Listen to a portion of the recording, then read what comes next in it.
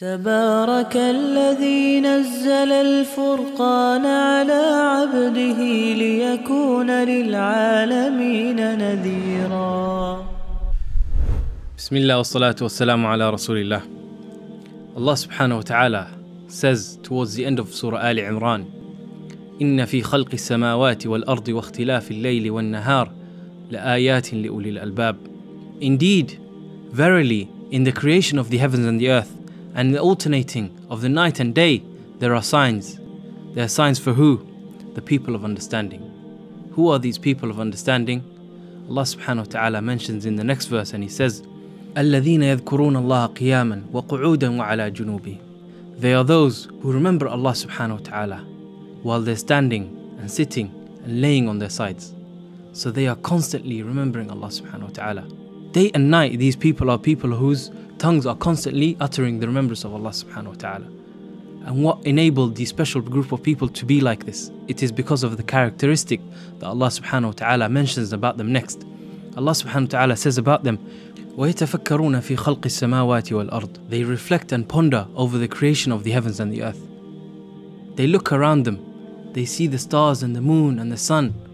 On the earth, the seas and the mountains. These great creations of Allah subhanahu wa ta'ala. And they only come to one conclusion, and they say, رَبَّنَا مَا خَلَقْتَ هَذَا بَاطِلًا. Our Lord, you have not created this without a purpose, without an aim. Subhanak. Free are you from any imperfection, and free are you from what they associate with you. فَقِنَا عَذَابَ النَّارِ. And they ask Allah subhanahu wa ta'ala to protect them from the punishment of hellfire. رَبَّنَا إِنَّكَ مَن تُدْخِلِ النَّارَ فَقَدْ أَخْزَيْتَ. Our Lord, whoever you enter into the hellfire, then these are people you have truly disgraced. Who is worse than a person on that day, on the day of judgment, is amongst the people of hellfire, and he's doomed to stay there forever. وَمَا لِلظَّالِمِينَ مِنْ أَنصَارٍ.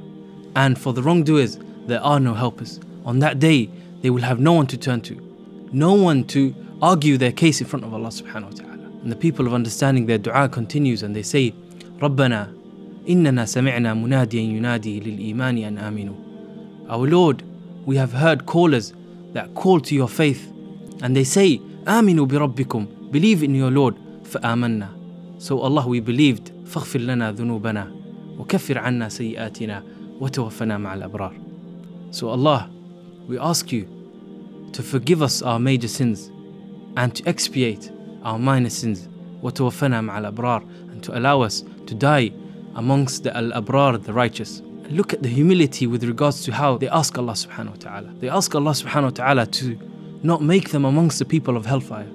And who generally are the people of hellfire? They are those who sin and transgress the boundaries of Allah subhanahu wa ta'ala. So the people of understanding, they are people who are acknowledging their sins. They acknowledge their weakness, and they know they have fallen into sin. So they're asking Allah subhanahu wa ta'ala not to make their fate the people of hellfire. And they ask Allah subhanahu wa ta'ala to forgive them their sins, major and minor sins. And not only that, they ask Allah subhanahu wa ta'ala to make them amongst the righteous. Oh Allah, allow us to die amongst the righteous, they say. Meaning, Allah, give us success and grant us the ability to be able to perform righteous actions up until that moment we die. Let us die upon that, oh Allah. And let us be amongst the people of righteousness in Jannah. It is as if they're saying, oh Allah, we are sinners and we're not deserving of this. But Allah, we believe, and through your mercy, O Allah, you can forgive us and grant us this high aspiration that we have, this dream of theirs.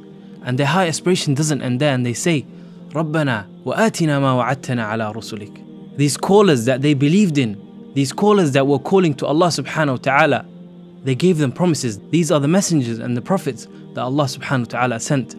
They told them of what awaits those who strive to please Allah subhanahu wa ta'ala. The Jannah, and underneath which rivers flow, and these palaces, and all of these ni'am and blessings that await the people of righteousness. Not only in the akhirah, but in this life as well. They are promised a good life. So they're asking Allah subhanahu wa ta'ala, oh Allah, we have believed in you, and we have believed in these promises. So make them come true, O Allah. وَلَا تُخْزِنَا يَوْمَ الْقِيَامَةِ. And do not make us amongst the disgraced on the day of judgment. Who are the people that are disgraced?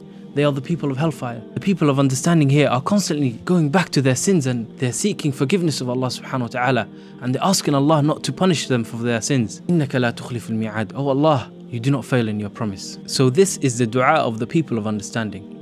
They didn't leave out any good except they asked Allah subhanahu wa ta'ala for it.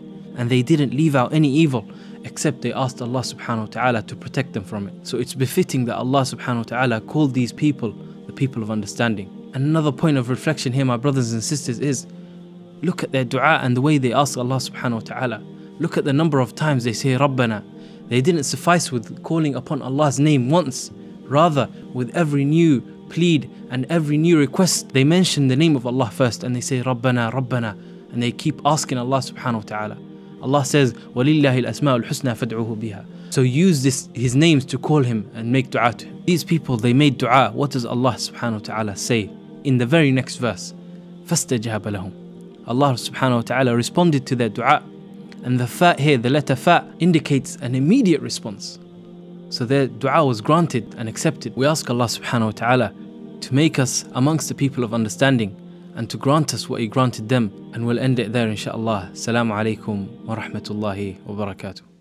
Jazakumullahu khairan, brothers and sisters, for watching. May Allah bless you all. Please leave a like, comment down below and subscribe. And share this video so that we can all be part of the Quranic revival.